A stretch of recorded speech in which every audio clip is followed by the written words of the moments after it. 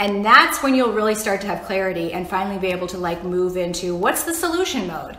And it's really very simple. It's really, really very simple. So, and by the way, if you have, hey Dutch, how are you? If you have any questions while I'm talking about this, and Dutch is also somebody I know that can chime in and so much of this stuff, because he and I have talked about, you know, all the fitness bullshit that's out there for quite a long time. So I'm going to share with you, and I put this up on the Kelly O Show Instagram one time, and I think I saved it in the highlights reel, but this is just a list off the top of my head of all of the things that I've either read in books or been told by dietitians or trainers over the past however many years that I have literally been told and tried to incorporate all at once. This is the kind of stuff that I'm telling you, all of you, myself included, have been obsessed about, and we don't need to be obsessed about this. It's bullshit.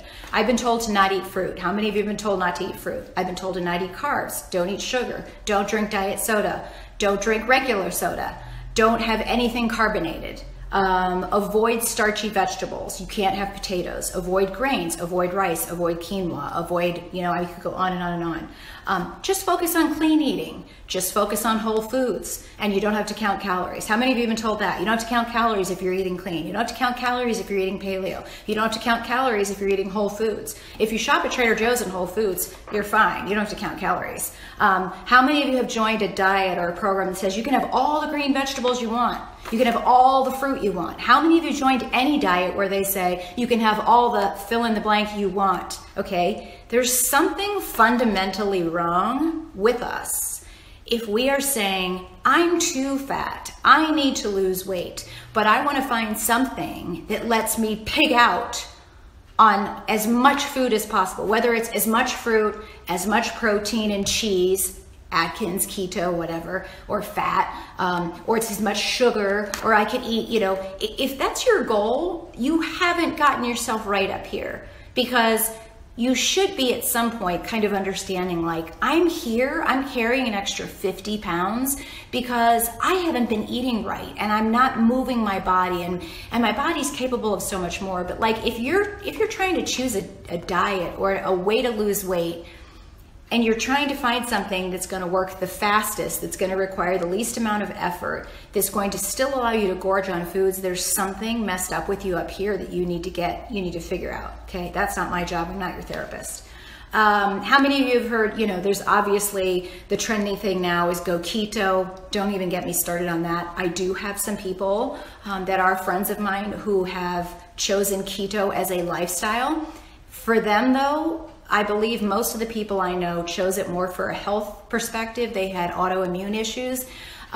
Most of the people I see trying keto and buying all these keto products, they're doing it for fast fat loss, and it's really hard to come out of that and sustain it. And the bottom line is you can go into ketosis naturally when you're fasting, and you don't need to have special exogenous ketones products. You don't need to be only eating high fat, moderate protein, hardly any carbs. It's just not that sustainable. And I have plenty of experts that I've interviewed on the podcast who can talk about this, but that's my opinion. I'm just sharing my opinion there. How many people have heard this about working out? Don't do cardio. Like, all cardio is bad, running is bad, runners are jerks, marathoners are jerks. Dutch, I'm sure you're laughing at this. However, on the other hand, Dutch is somebody right now who is, I don't want to say you're a former marathoner, Dutch, and I don't want to put you on the spot, but he's always been a marathoner, and now he's a power lifter. And by my understanding, correct me if I'm wrong, Dutch has really leaned out after having some serious health challenges in the past. Hint, he's going to be on the podcast again. I'm going to be interviewing him about this. But he's gotten very lean and ripped with powerlifting. And I just saw him post something on Facebook the other day, like, hey, I just went out for a run. So you can absolutely get very shredded and lose a lot of weight without having a lot of cardio, but I'm not bashing cardio to that degree. I've been told don't do cardio, only do HIIT training, only do interval training. And then I was told that interval training or HIIT training is bad for your adrenals, not to do any cardio because it'll hurt your adrenal glands. Excessive cardio will cause adrenal fatigue. Excessive cardio will raise your cortisol. Excessive cardio will lower your cortisol. Cortisol will make you store fat. If you don't eat enough, if you do intermittent fasting, these are all the myths. If you do intermittent fasting, you will put your body in starvation mode and you will store fat. Running is bad, but running can be good. It just depends on how much you do. Steady state cardio is bad for you. Steady state cardio can be good for you. It can be good for people with adrenal fatigue. Circuit training is better than isolation training. Isolation training is better for people with adrenal fatigue. Functional training is best. And you should never do isolation training because it's not the way people move. I could go on and on and on. And then, I mentioned this at the beginning of this show about people that write me all the time, intermittent fasters who are obsessing and freaking out. They're like, oh my God, my window ends at 12 o'clock and I had a grape. Have I destroyed everything? I'm leaving the silence on purpose. Like, this is what all of this mixed message and nonsense that's permeating the fitness space is doing to people. There are people out there actually obsessing about having a grape, or actually obsessing about putting a splash of cream in their coffee because they're intermittent fasting, or they're obsessing about the fact that they are an intermittent faster and they got up in the middle of the night and they had something to eat. And they're like, oh my God, I found the fasting window. Like, newsflash, intermittent fasting is caloric deficit. I mean, unless you're fasting and you're really doing a fast so that you can go into autophagy, right? And you're doing that for health purposes, it's not that big of a deal if you have a piece of whatever that's 30 calories so you can extend your fast longer and cut down your caloric deficit. Ultimately, that's what you need to be focusing on. And I'm giving you the preview. This shouldn't be news to you. A part of what I'm going to be closing up with here shortly is that the most important thing that you need to do to lose weight, get rid of all of this stuff you don't need to be worried about. Stop obsessing about fruit. Stop obsessing about which vegetables are okay. Stop obsessing about, am I allowed to have a diet soda? Is that going to spike my insulin? Stop obsessing about everything, because you know what? The truth is, and I am the biggest person, I'm the best example of this, all of the obsessing that you're doing is causing more damage to your entire body and to your health and to your mindset than anything that you could actually eat. Like, in other words, the damage that a sweet potato could have to you versus the damage that you're obsessing and freaking out and overanalyzing and researching and going on Instagram and going on YouTube and watching hours of video to try to figure out how to make your intermittent fasting window perfect, or make sure that you're doing, if it fits your macros perfect. It's just not that complicated. You need to eat less. All of us need to eat less. You need to, if you want to lose weight, go on a diet. Nobody wants to say that. I don't know why we got into this phase in the fitness space where we thought it was cool to go, oh, you don't have to diet, just eat intuitively, just eat whatever you want. Here's where I'm going to give you 2 examples that will show you exactly why if you are not counting your calories, if you are not in a caloric deficit, if you don't know exactly what you're taking in, you will be spinning your wheels and in this diet cycle, but you're fooling yourself because you're not really dieting. You'll be here for the next 3 or 4 years. Do you want to be spinning your wheels for the next 3 to 4 years? Or do you want to finally reach your goal? Because you know what? I have probably 4 different people that I'm interviewing on the podcast who had great success. And this is people that are past the age of 40. Several of them are past the age of 50. I'm 50, I'm about to turn 51. I'm seeing more results now than when I was 30, and I was trying to do, this diet on Monday, then I'd skip to another diet on Thursday. I never stuck to anything, and I never really dieted because I cut the corners and I made excuses. Some of the people that I'm bringing onto the podcast that you're going to hear interviews with, all of them got to the point where they said, enough is enough. Nothing I've been doing the past several years has been working. I'm going to take it back to the basics. Some of them were using an app, some of them were using a notebook. They said, I am going to cut calories and track what I eat, and I'm going to commit to whatever it was. Some of them wanted to commit to, calorie cycling. Some of them wanted to just do intermittent fasting in a caloric deficit, whatever it was. They went on a diet for a specific amount of time and they tracked everything, and they had more results doing that without worrying about all of this, without cutting out alcohol, without cutting out carbs, without cutting out vegetables, without obsessing about fruit or carbonation or diet soda. All of the obsessing they got rid of. They had bread, they had cookies. It wasn't that they were binging all this stuff, but they were able to have a reasonable way of incorporating treats and adult beverages because they were on a diet. And then when the diet was finished, they went into maintenance mode. And they were smart enough to know that when they got into maintenance mode, newsflash, you still have to watch what you eat. It's really, really so much more simple than all of us, and certainly the fitness industry, has made. So I'm going to dive right into giving you guys a couple of examples to show you exactly, to illustrate my point, like why it is so easy for so many of us to think, I'm dieting, I'm watching what I'm eating all the right things, I don't know why I'm not losing weight. I guarantee you, when I give you these two examples, you'll be able to go, oh shit, like maybe that's what's wrong, maybe that's the missing link for me. So I'm going to give you two examples, and then we're going to wrap it up. And if you're watching this either first of all live now, or if you're watching this on the replay, which most of you will be watching on the replay, please don't hesitate to leave your questions down below. So if you're watching this and you're like, okay, she covered this, but I want to hear more about this, or I have questions about this, or this is my area of frustration if I didn't cover it, just leave it in the comments below. I promise I'll get back to you. So, two examples that I have shared recently with several ladies, either A, that I have been helping, coaching them with their nutrition, with their fitness, or also just some friends of mine.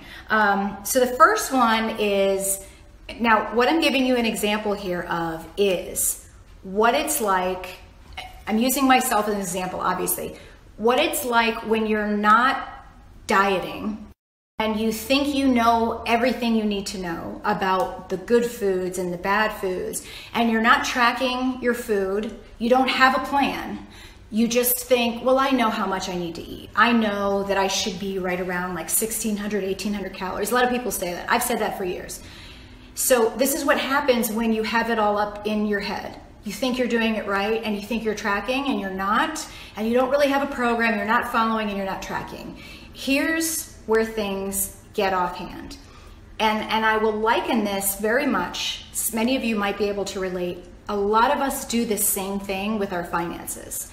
It's like, I don't wanna get too close up with my finances. How many of you have been like I was in the past, where you have money that you earn from your job, it gets deposited into your bank account, and you might look at it and see what's in there, and then you pay a couple bills and you have an idea of what's left over, but then you just wing it. Like you're just going out and spending. You're not in your bank account every day. You're not checking your balance. You're not seeing that, oh, I didn't cancel that Netflix. Oh, I'm still paying for Hulu. Oh, I've got an Audible subscription. Or, oh, wait a minute, I didn't approve that Amazon purchase. What about that? I didn't buy that. Like you're not in there every day checking. And so what happens when you don't pay attention to your finances that way is that one time you're going to get a fraud alert or something on your phone, and you go log into your bank account and suddenly you're overdrawn. How many of you can't talk? How many of you have had that happen? Or how many of you that's your approach? You don't want to deal with your finances, so you avoid it. Many of us don't want to deal with our fitness, with weighing ourselves, with tracking ourselves. And so it makes us uncomfortable. It makes us uncomfortable to get on the scale. It makes us uncomfortable to take progress photos every day. It makes us uncomfortable, probably in a similar fashion, to track what we're eating because we think it's a pain in the butt. And that goes back to what I said at the beginning of this thing. You really want to lose weight. You say you're going to do everything. When somebody says something simple like, get out a damn notebook and start writing down what you're eating, we're like, oh, that's too much. I can't do that. Really? You can't take out a piece of paper and write down what you're eating? That's too much? That's too much work? Seriously? So, one of the very typical examples that I can share with you is I'm always paying attention to labels. So, and I remember this very distinctly would happen quite a lot. I would have my breakfast, and I've been doing pretty much intermittent fasting for most of the past 2 or 3 years. I stopped for a while when I was working with a dietitian, and I've gotten back on it. But typically what I do is I wake up in the morning, I have 2 cups of coffee, I use a low-calorie almond milk and stevia, and then I put collagen in it and inulin, which is essentially fiber. So I have 2 cups of coffee, and then I typically will not eat until lunch. So on a typical day, I'd have that, and I would know that my coffee was 80 to 150 calories, depending on which almond milk I'm using. So I'd finish my coffee, and I would know in my head I had 150 calories, right? Now, back then, let's just say I was aiming for what I'm aiming for now. My caloric deficit is 1,600 calories a day, okay? In order to lose weight, I need to be at 1,600 calories a day. So if I knew that I'd had 150 calories in my head, I know, okay, this is cool. So I would get to lunch and I would have my lunch. Now, let's say I made my lunch, and usually I'd be very specific. I would measure my food and I would figure out exactly what my lunch is. And I'd usually have like a big, healthy salad. You guys have been watching me for a while. You've been following me. You probably would see pictures of what I had for lunch. And I would say, look, this big salad with turkey and, this hummus dressing and this, and this, this is 650 calories. And so I'd have half, because it'd be this huge salad, right? I'm just remembering a certain time and a certain example because it happened all the time. I'd have half of it for lunch, and then I'd have half, in mid-afternoon. So I'd have 650 calories, right? And then I'd have, so in my head, I'd be like 650 plus 200, give or take. I'm at 850, which means that I have about 800 calories left. And then I'd have a protein bar, right? Because it was like right before my workout. So then, what did I say? I was at 850, you add another 250 for a protein bar, that brings you up to 1100. That means I have 500 calories left. Then my friend Sherry would call me and she would say, hey Kelly, I wanna go out, you wanna meet me for sushi? And in my head, I'd immediately go, sushi's gonna be, now great people, sushi's healthy food. We all say that, right? A lot of you are gonna go, how is she thinking that sushi's bad? Sushi's good for you. Okay, don't label food good and bad. You've got to understand that this is where we give ourselves permission to F up, okay? So in my head, Sherry's calling me going, why don't you meet me out? I know I have 500 calories left to be in a caloric deficit. I'm like, sure, you know what, it's sushi. So I go and I kid myself and say, I'm just gonna have sashimi, because if I were to just have sashimi, salmon sashimi, which is just the raw fish, for those of you that don't know, no rice, and if I was gonna have seaweed salad, I could potentially just have 250 or 300 calories, but what typically happens is I get there and then we decide to order this appetizer and we split these 2 rolls. So realistically, I would probably walk away, instead of having 500 calories, I probably have 700, 800 calories. Now, some of you are listening to this and you're going, what's the big deal? Like, it's an extra 200 calories. People, this is where we screw ourselves over.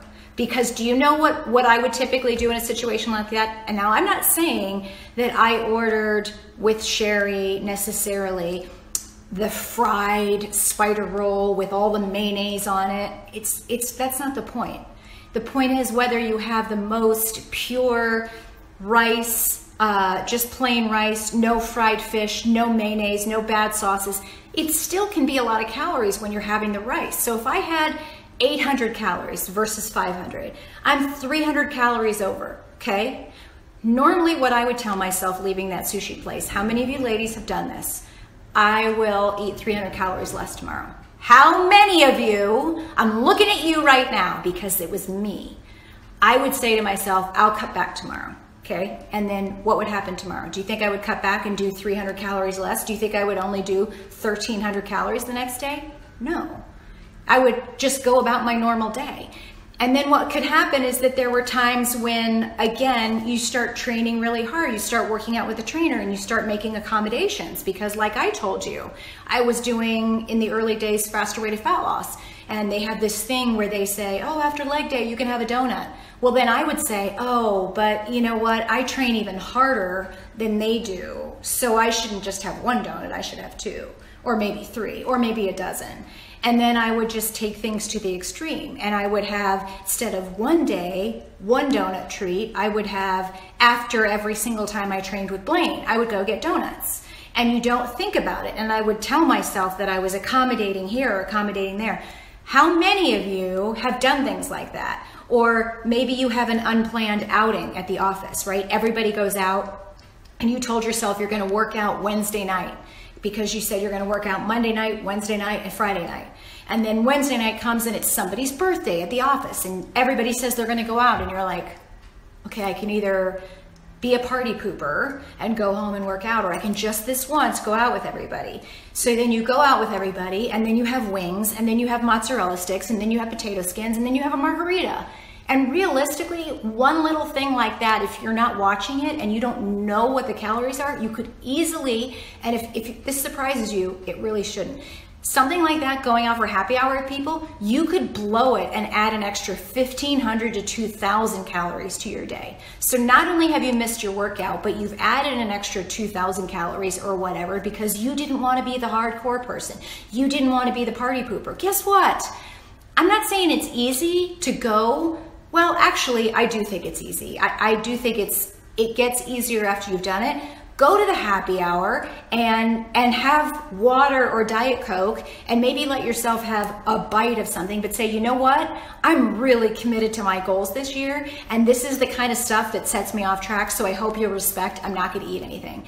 Most people are not going to be a douchebag and push the food on you, and if they are, just learn to ignore it. You're a grown person. Like, you make your own decisions, right? If somebody came up to you and said, hey Sally, I really want you to go over there and kill somebody. Would you please just do it for me, please? I'm pretty sure you'd say no. So if somebody's telling you to eat something you don't want or drink something you don't want, just say no. Put your big girl panties on and like grow up. Stop making excuses. So that's example number one, and I can tell you I did that all the time. I would go over on my calories, whether it was took a client out for lunch, I ate more than I thought, and then I get to the end of the day, or I'm calculating my calories at the end of the day, and I'm like, oh shit, I forgot that I had Starbucks. And then I look up that Starbucks drink, and oops, that chai latte was 270 calories, it wasn't 110 calories. Oops, I forgot. Oh, I also had a biscotti. That's 110 calories. So there's 300 calories. People, the little extras that you don't think add up so much more than you think. And the reason I'm being so detailed on this is if you wrap your head around this, this should piss you off because you'll probably be like, shit, I've been doing that all the time. And you think that you're eating well, but guess what? You can get fatter or get fat or keep yourself from losing weight by overeating on celery.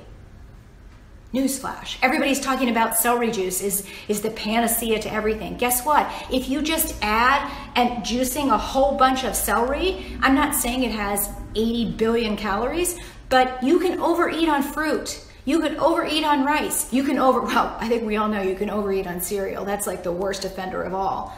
It's not just cookies and cake and fried food that is what pushes you over into oblivion. The obvious offenders that can jack up your calories: alcohol, sugary snacks, packaged foods, protein bars, most protein bars, especially the ones sold in gas stations, which are like this size or like they're bigger than this. So alcohol, packaged foods, sugary foods,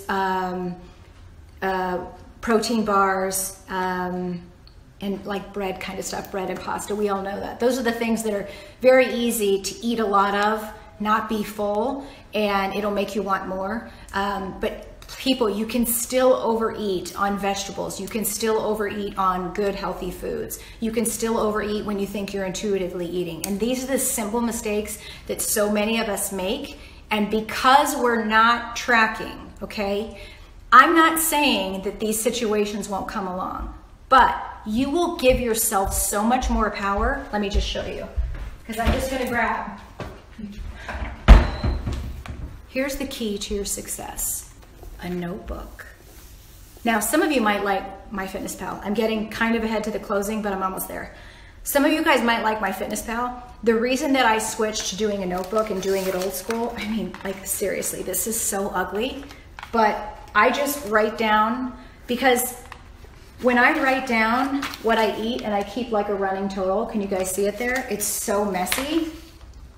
For me, I like to be able to glance, and at 3 o'clock, I just like to be able to like glance at my notebook and see, oh, okay, I'm at 1,000 calories right now. To me, now call me lazy, when I have to open up my FitnessPal, I'm opening it up right now. I have to wait for it. And then I have to hit diary. And by the way, when I add food, you have to hit add food. I still think it's a great app. But the reason it's faster for me to write something down in a notebook and I can bring it with me. Yes, you can bring your phone with me, but this is what's annoying. Like I have to hit the, let me show you. I have to hit the add button, and then I have to hit food, and then I have to hit breakfast. And then also, because I'm nearsighted, I have to go, oh, let me get my glasses and type it in. I'd rather just write it down. I just rather write it down, because I also think that when I write something down, it's gonna stick in my head faster. But people, getting back to what I said before, you can have those times where you F up, where you go out to sushi and you have an extra 300 calories. But if you write it down and then you turn the page, however it is that you record your stuff, and you go to the next day and you say, you've got to make up for 300 calories. You will be more spot on and you will hit your goals than if you're just, I've got it up here. Because that's what happens when all of us who've been listening to all these fitness myths, and we get a little cocky, we think, oh, I'm cool. Do you know how many times, let me tell you something. I'm gonna share cocky Kelly Olexa stuff with you. I would say to my trainer, I would say to my man, I would say to people that follow me, you guys, seriously, if there was a camera in my house, all of you would look at me and go, if Kelly Olexa can't lose weight eating what she's eating, I don't know who can, because I eat so healthy. Look at my refrigerator. It's hummus, it's grass-fed beef, it's, you know, organic, pasture, I hope I'm saying this right, not pasture-raised chicken. You know what I'm saying, like the purest chicken. I'm making turkey meatloaf, blah, blah, blah. I'd be so like, why am I not losing weight? And then I'd get to meet with my trainer and I'd go, well, I'm eating, and he'd go, what did you eat yesterday? And I'd say this, this, this, and then I had turkey meatloaf. Oh, turkey meatloaf? Do you put ketchup in it? And I'm like, yeah. Oh, it's the sugar. There's sugar in ketchup. Not saying there isn't. Then he would tell me how wrong it was that I was having ketchup, and how wrong it was that I was putting, that I was having carbonated water with lemon in it, because he's against any carbonation. He's also against any fruit. So I was obsessing over all of this stuff when really, you know what you should be obsessing about? And the only thing you should be obsessing about, and it shouldn't necessarily be an obsession, it's just simple, caloric deficit. Caloric deficit. Caloric deficit. You have to be in a caloric deficit. You have to track your food. Most people that are not losing weight are not tracking their food. They're winging it. They're not aware of all the Starbucks and the coffee house coffees that they're doing. They're not aware of how many times they do nighttime snacking. How many of you have a problem with nighttime snacking? How many of you, like me, sit down with your man or your significant other and you watch Netflix because you want to just detox by the end of the day, right? How many of you make a bowl of microwave popcorn? My man is really into popcorn. I didn't used to be into popcorn. He would sit down with a big bowl of popcorn and I'm sitting there having half of it, and I'm not tracking those calories. And in my head, I'm like, oh, I'm sure this is like 40 or 50 calories. It's not. In fact, I should probably pull that out and see what it is. How many of you had something like popcorn? Or I would make these peanut butter balls. One of my friend Lauren's great recipes. Each peanut butter ball is 108 calories. When I first started making them, I wasn't counting them. I wasn't counting the calories. But I remember saying to myself, how many of you who are fit foodies or read blogs or read bloggers or are on Pinterest and you're pinning all of these paleo energy balls, pumpkin, you know, all natural ingredients, blah, blah, blah. It's pure, it's whole living. If you're eating sugar and snacks, it has calories, people. So I would be making these great tasting 4 ingredients peanut butter balls that had oats, honey, dates, and peanut butter. Okay, each one's 108 calories. Easy peasy. I could have 3 to 4, easy. And there's no way that there were not times that I had 4 to 5. And my man was the same way. He and I finally joked, we're like, we need to get these away from each other. I mean, from us, because we're just popping them, you know? That's 600-700 calories. So if you'd already hit your caloric window and you're sitting down, you're like, I've got 100 calories, I can have something. And how many of you find yourself wanting sweets or carbs or something at night? Pretty much the whole world.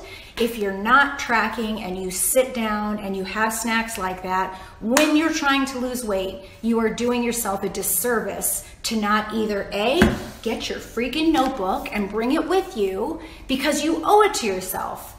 if you're looking at me and you're listening to any part of this and you're like, oh my God, Kelly, I'm not going to take a notebook around and write it down, then you know what? You deserve to stay right where you are. You don't want it bad enough. If you want it bad enough, then say, you know what, for 2 months, whatever it is, 1 month, 6 weeks, 2 months, 90 days. I personally say, I like the idea. I created a whole Facebook around this, committing to putting yourself first for a year.